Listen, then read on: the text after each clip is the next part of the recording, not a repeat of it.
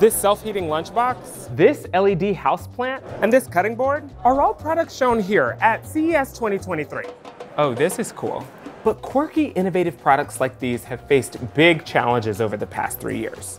You see, it's pretty normal for hardware startups who come here to have a tougher time getting their ideas in the hands of consumers, compared to upstarts focused on software.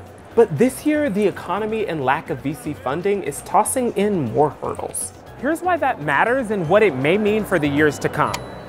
Flora Mini is a lot more than just a plant that lights up. It's a real mood setter. It's reactive, it responds to music, can respond to your voice, and it's really pretty to look at. So, making something that could assemble easily, could fit in someone's house, all of that was a challenge, especially the COVID lockdowns was a big challenge. The company originally planned to launch in 2022, but things have been delayed until later this year. Consumers' price expectations are, if somebody buys a TV, there's 10 million of those TVs made a year. We'll maybe make 10,000 of these this year. Dealing with that delta in economies of scale is really difficult. Other companies are dealing with this too. For example, Steambox, an innovative lunchbox that heats food using steam. Yeah, you're just pouring the water into the bottom, pop the lid back on, and within 15 minutes, I should hopefully have a freshly steamed meal.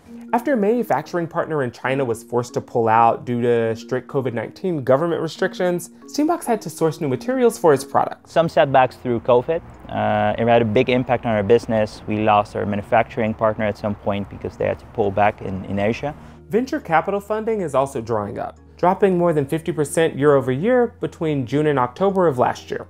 CES used to be the place for gadget makers to show their most innovative tech, hoping for funding or press attention. But it feels a little different this year.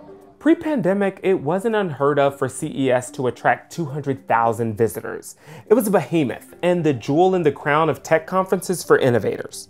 But in 2021, much like everything else, it went virtual and returned last year with just 44,000 people.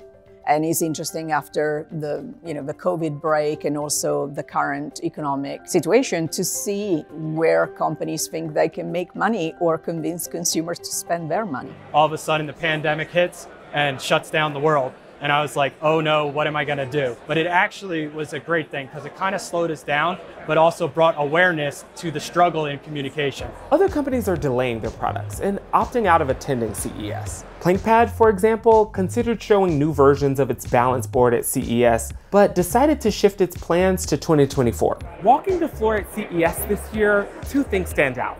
One, there are fewer startups, and two, there are fewer eye-catching gadgets, like this Novetto N1 speaker from CES 2021. It could wirelessly shoot a beam of sound directly to your ears. Also, there was this air-conditioned baseball cap from 2020. I think after COVID, health, fitness, general well-being has become more important. Block, for example, is a smart cutting board that can display healthy recipes. We're big digital fitness people, and we realized during the pandemic that we didn't have an opportunity to have folks in our kitchen anymore, and we missed kind of that communal atmosphere. I also saw this smartwatch alternative that's powered by solar panels. Our aim at Beard, our goal, is to make you do the activities that you never do, but you should for your health.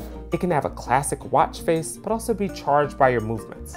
While moving away from a lot of the wild and wacky stuff might make sense right now, I do look forward to things getting back to the way they used to be someday.